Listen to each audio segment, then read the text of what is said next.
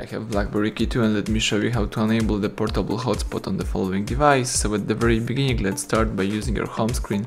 Find and select the apps icon.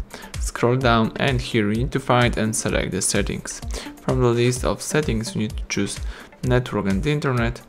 Choose here Tetris and mobile hotspot and let's enable the mobile hotspot. Tap OK.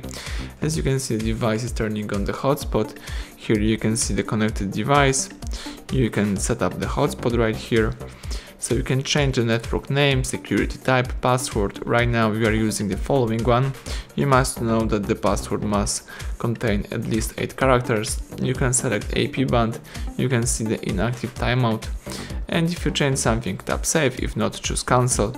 Here you can also share the mobile hotspot using NFC. And if you would like to quit this hotspot and disable the Wi-Fi hotspot, let's use the same switcher.